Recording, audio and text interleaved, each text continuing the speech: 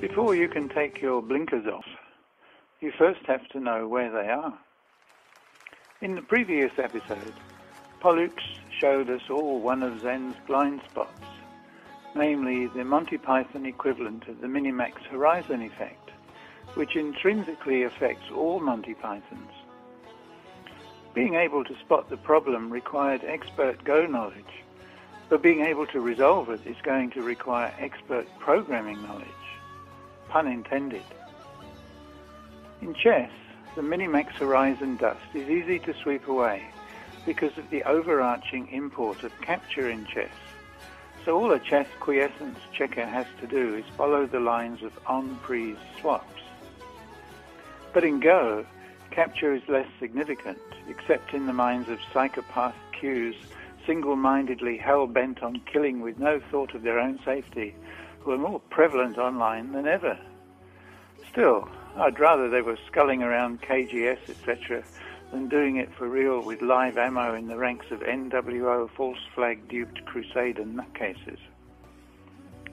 In Go, the sharp sword is always double-edged, for as one famous old-time pro once said, anyone who can't see in two directions at once has no business playing Go, and never was a truer word spoken. So it's not enough to just check Atari lines, there's more to it than that, which means the Go Monte Python horizon effect isn't going to go away as easily as the chess minimax one did. In her live Go commentaries, Haley constantly mentions looking for Sente, which makes perfect sense if you stop to think about it, for she who leads keeps her leads, as I explained to Godefu in episode 2. Haley learned about Sente from her own teachers, and they from theirs, going all the way back to Shisaku. Sente is not something you can afford to not think about. Here, white Q7 certainly looks like Sente, because if black does not respond, white can push through and ruin black's right side territory. And perhaps Rita also thought it was Sente, because she blocked. But it may not have been the biggest move on the board, for as Pollux implied, the ruination is maybe not as deep as it looks at first glance. Here is one possible continuation, which shows that white's push-through is worth about 12 points in Sente. Rita was in Byoyomi at the time, and already ahead on the board, so perhaps her prudence was wise. At any rate, she won the game handsomely. There are various AHAs in the center, which might be worth more than Q7, which may be what Pollux was thinking of. In the actual game, Rita later played the combination of F9 and F11, which aims at some of those AHAs. Anyhow, my Q-like speculations are insignificant. What's more important is what Pollux said. Namely, that although Q7 is Sente, it is easily countered by black blocking at R7, as Rita did. So the only real value of Q7 is as a co-threat, and by playing it before a co-fight starts, Zen is eliminating one of its own future co-threats, so it was an Aji Keshi move. Is Q7 really the best move? It looks like Sente, and Sente surely has to be a central concern of a computer player, just as it is for a human player. So how could Zen recognize Sente? That's a really tough problem. One way around a tough problem is to try and bypass it. That's what Bernd Brueggemann did, and it's worked well so far, up to now. But now we can see that Monte Python has an inherent weakness, which may not be remedied by just more flops. Monte Python is a splendid example of lateral thinking, but I reckon it's now got its feet bogged in a sticky swamp that it'll find hard to climb out of on its own, so it needs some help from an entirely new mountain rescue team. Are you sitting comfortable 2 square on your body? Then we'll begin. 2, 1, 0, all engine running.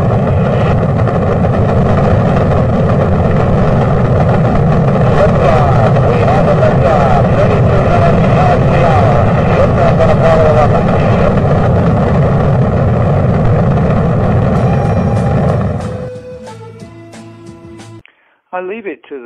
senti to see if they can find a shortcut way to fudge over the issue. All I can think of is to bring back from the dead old ideas that, in my view, never got a good trying out in the first place. Most especially my own old ideas, naturally enough. But not just old ideas. There are one or two new ones that can be layered on top, most particularly the idea of parallel distributed processes running on networked hardware. That's how Google does it, and it's how Watson did it too. It seems to be plain common sense that it has to be a good idea, especially as there's so much hardware already around that you can rent time on it if you're on a budget. And if you don't even have the budget for that, there are so many peers around that might let you use time on their PCs for free, just so long as they're in on the project. But before getting to that, I need to cover some groundwork first to explain to you why programs like Many Faces and Goliath simply can't compete with Monte Python. There are two basic ways of performing rule-based inference. One is called knee-jerk reaction, which uses opportunistic rules of the form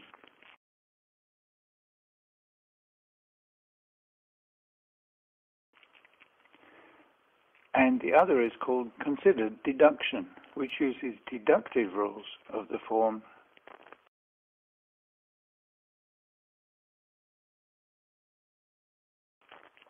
knee-jerk reaction and considered deduction are exact opposites. Knee-jerk reaction was the approach taken by Arthur Samuel in 1952, Albert Zobrist in 1960, David Fotland in 1980, and Watson in 2012. Knee-jerk reaction uses surface-level patterns to find candidates and a heuristic to choose between candidates. Watson's heuristic was popularity of the single words its different match searches found, whereas the heuristic game-playing programs use is minimax search of the game tree with a static evaluation function to select which nodes to expand further and to evaluate terminal nodes of the search, whose values are backed up down the tree to assign estimated values of initial candidate moves. This approach has the advantage that it is relatively simple to produce a working program that can play an entire game, which can be improved incrementally by patching in new rules to cover cases where the program is seen to miss a good move in a particular situation. But it also has a fatal weakness. Local events in Go have global effects, so narrowly focused stone patterns cannot deal properly with every situation that matches them, and the number of patches needed to fix up each and every case that is detected is proportional to the size of the complete game tree for Go, which is about 250 to the power of 200, and that's quite a lot. From an AI point of view, knee-jerk reaction is like wriggling around at the very bottom of the well of conceptualization, which means that such a program cannot form a bird's-eye view of the situation, so it never really knows what it's doing. So we can sum up knee-jerk reaction like this. I don't think, therefore I'm not AI. That's why Many Faces, doing well in 2004, never had a chance of getting much further up the mountain. So David Fotland was very wise to dump it when Crazy Stone and Mogo came along and smashed their whirling dervish hobnail boots in Many Faces' face. Animal brains do use opportunistic reasoning, knee-jerk reaction, in situations like when an attractive stranger hove into view. But they have another side to their characters: motivation. Motivation is the driving force of triumph.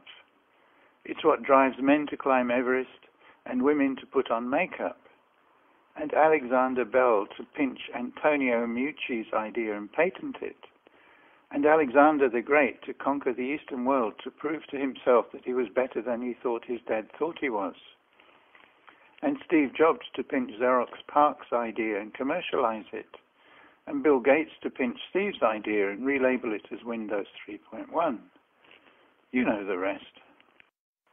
In my view, The only fully implemented idea that ever showed any promise was the Reitman-Wilcox program. But in his haste to bring Nemesis to market, I think Bruce made a few too many compromises, so the trail petered out as soon as Monty came along and crushed all before it. But I still think Walter and Bruce were on the right track to start with, the path of knowledge, as opposed to brute force. And I think that the path of knowledge is the only path that can help Zen take its next big step up the mountain. Because to recognize Sente, you have to know what it means. And to do that, you have to know what it implies. And to do that, you have to be able to see. But to see what? To see groups, and to see eyes and territories, so as to be able to see threats to groups and territories. You can't find that out by tossing dice, although there may be a role for Monty in what I'm now calling A.H.A, which stands for a hierarchy of agents.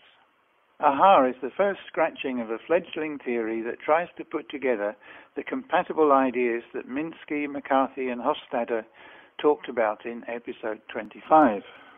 Chomsky accurately characterizes Watson as a bigger steamroller, but Watson does deploy a principle that partly implements Minsky's society of mind concept, namely parallel processing of multiple methods.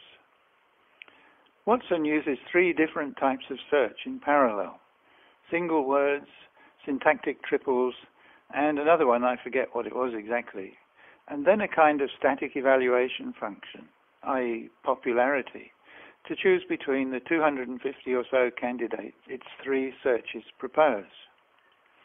Jeopardy is a one-move game, unlike Go or chess or life in general, and although chess and Go are Markov processes, and hence theoretically solvable by hidden Markov models, the size of such a model to be effective is likely to be as impractically large as would an alpha-beta search, to come anywhere as close to even where Zen is right now. Whereas distributed document search is a simple matter of just carving up the web world into suitable-sized URL geography chunks and assigning each servant robot its own chunk to look in, distributed game tree search is tricky because there are overlaps between subspace chunks. Because of these overlaps, chunks need to be hierarchically structured on a dynamic basis because regions of search focus fluctuate from one move to the next, and moreover are not spatially divided in the same kind of way that a real-world scene is perceived to be. I played a grandmaster at chess, and I'm not a brilliant chess player. It's not my expertise. Mathematics is what I'm good at. And we had our brain scanned, an EEG at the same time. And what was happening in my brain, I was using my brain too much. It was sort of, I was trying to think consciously of what I was doing. And this grandmaster was hardly using any of his brain at all. There was just some part of it. But it was almost as if, rather like Ramanujan, he was sort of seeing things going on without having to compute. I was actively sort of using my brain, which sort of got in the way. Right. And the guy said, "You'll never be a grandmaster," which that's fine, you know. Right. But if we scan Philip's brain, it is different. Excuse me? If we scan Philip's brain, it is different, structurally different. Musicians have a larger number of connections between the left and right brain across the corpus callosum. They have an enlarged temporal lobe. Planum temporale. Exactly. Mathematicians have an enlarged area.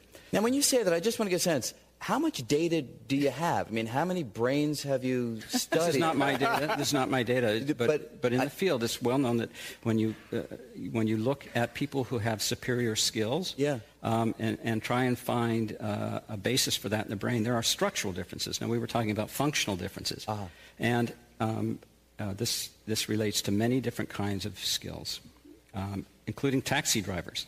Taxi drivers in London have a bigger hippocampus, posterior hippocampus, which is involved in spatial learning. So that raises the question, did they have a bigger hippocampus, or do you have more connections between your two hemispheres because of your experience, or were you born with this? Or some combination of both. Or some combination of both. And there's a lot of new insight coming into this.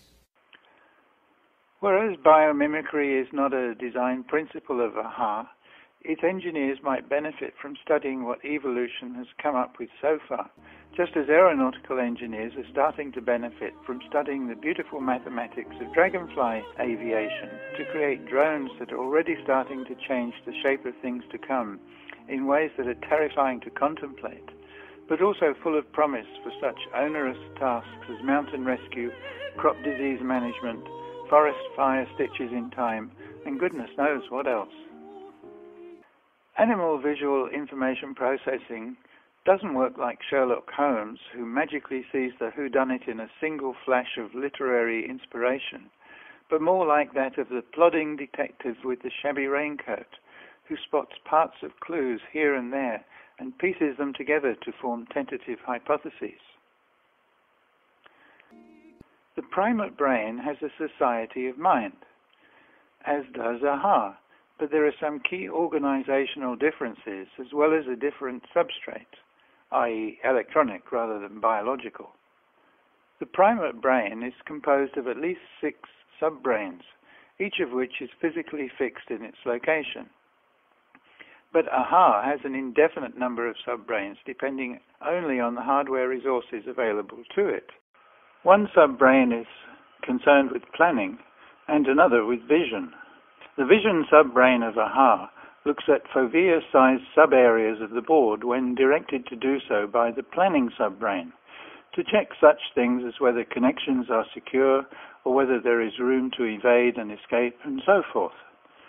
The vision subbrain has sub-subbrains of its own, specialist modules such as archetype stone pattern matchers and goal-directed fovea-sized limited region Monte Python searchers, which perform specific subtasks to resolve higher-level deductive rule conditions, things like finding out whether cutting stones can be captured in a gaiter or ladder. Because such tasks typically require looking wider than the fovea, its focus has to shift around the board. A programming principle I proposed back in '79 is the notion of symbolic generalized moves. None of this is simple to program, but none of it is impossible either. In Haley's commentaries, a few things come up time and time again: eyes, sente, cuts, nets, and ladders. Gaiter nets come up all the time, so one kind of agent A.H.A will need is a gaiter checker.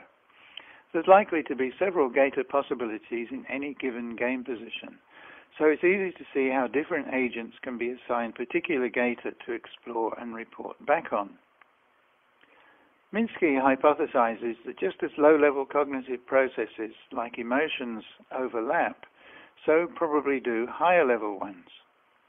Hofstadter suggests that higher-level conceptual processes are powered by analogical reasoning, even if he doesn't like the word reasoning. And random remindings and instantaneous categorization and blends of all sorts are all made of analogies. Might not all of cognition also be made of analogies? That's the cognition core hypothesis. Remember, you heard it first here. Thank you. Analogies are isomorphisms of conceptual structures, which in 1979 I called generalizations. As an example, consider the squeeze tsuji illustrated in Figure 1. This occurs in a race to capture between 2 eyeless groups. By sacrificing 3 stones, black can keep ahead in the race and squeeze the life out of white's cutting stones. The generalized move sequence black has comprises a cut, descent, cut of the newly created diagonal, and throw-in, followed by removal of white's liberties. In the example, the stones at P4 and P3, marked as WS1 in Figure 2, are marked as cutting the diagonal connection between the threatened black group in the corner and the strong one on the outside. Q5 and R5, which is WS2, are similarly marked, but they have too many liberties for the squeeze to work. Included among rules for saving threatened groups is the 2-stone edge squeeze rule. This rule includes in its condition the requirements. Firstly, none of the enemy strings connected to the one to be captured, including those connected by transitivity, has more than 3 liberties. Secondly, the string to be captured has a cutting point on the second line with the point below it also vacant. And thirdly, the cutting point is unprotected, that is, a cutting stone would not be captured immediately.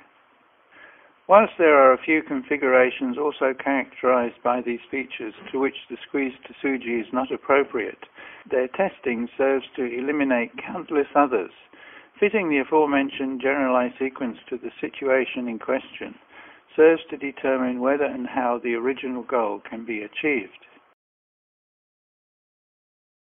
In episode 6, we saw an example of a generalization analogy, in which the concept of MIG stone placements was generalized to the concept of alternative escape routes. And in episodes 2 and 6, we saw examples of leaning attack feints. Let's choose a nice move for black here. First, let's summarize what we know about the position so far. White is splitting K3 from D4. So we want to strengthen K3. A leaning attack has a general conceptual structure, which is, given a target T, a group to attack, and a strike force S chosen to attack it, the first thing S has to do is find a secondary target L to lean on or press against, so as to enable S to expand and thereby strengthen itself before either going in for the kill on T or benefiting from the feint if the opponent defends against the indirect attack. Bang! Now S3 has to run into the middle. I pretty solid move, follows proverb, L the weaker group. Around the board there are going to be lots of T's and lots of S's for each T and several L's for each S, so there's another way search can be distributed. Targeted search can be Monte Python, but the search area needs to be Fourier circumscribed. And to do that, A.H.A needs to be able to draw a line around a group. It can follow Wilcox and define a group to be strings connected by linkages through a gamer, but as linkages can be sliced apart, their stability needs to be checked. By the way, it looks like KGS's score estimator goes one step further than a gamer, but maybe that's a step too far, because a Hoshi stone does not guarantee the corner, because the corner's open to invasion at Sansan. During the Rita Zen match, I had a look to see what SE made of the balance of territory in the middle of the game. And this is what it came up with. Bit of work to do there. Each linkage check can be assigned to a different agent so that distributed checking can proceed in parallel. Well, that gives you a glimpse of how a distributed special agent architecture could go about thinking about Go.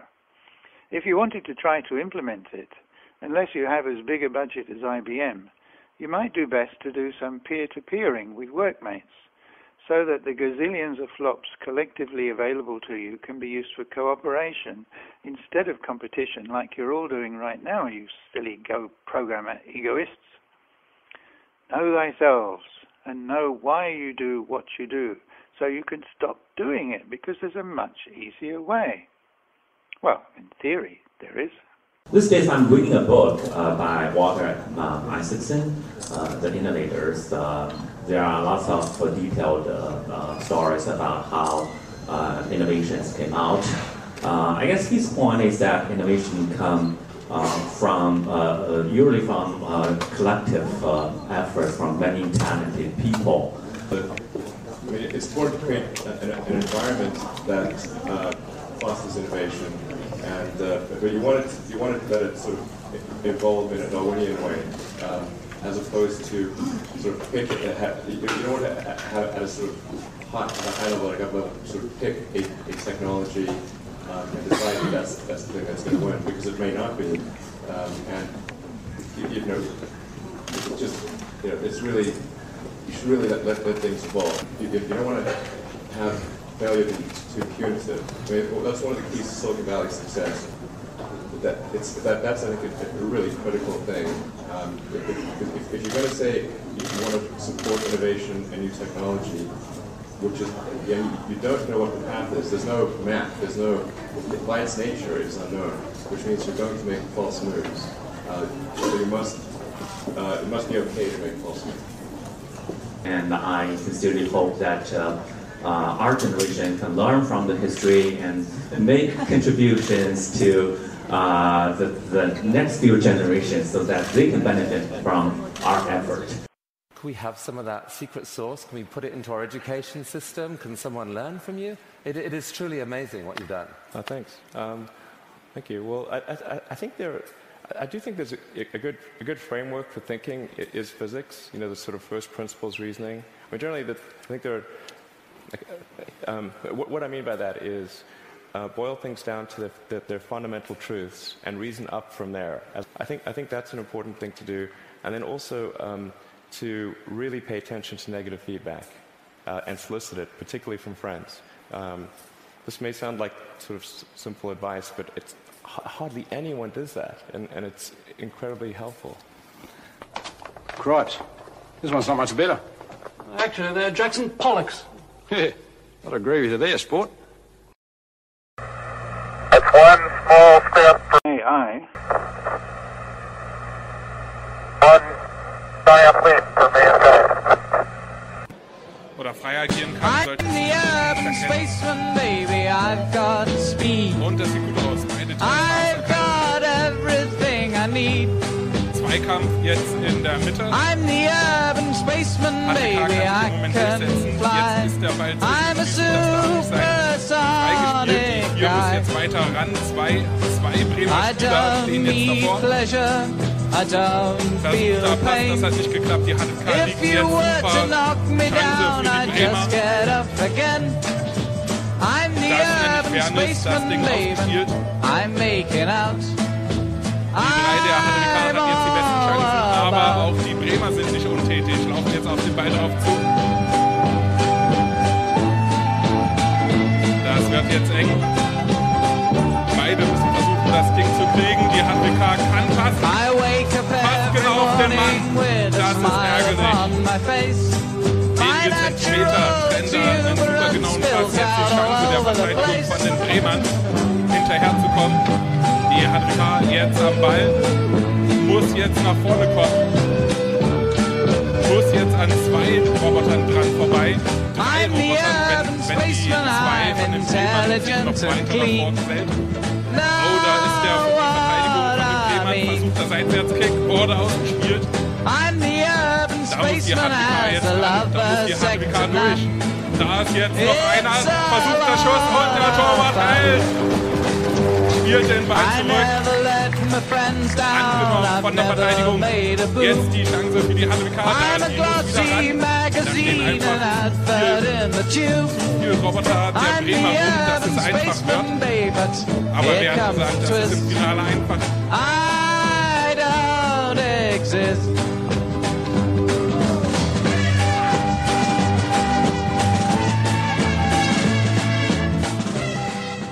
Yes, very well, fuck it. I don't even know what we're doing. Front flip.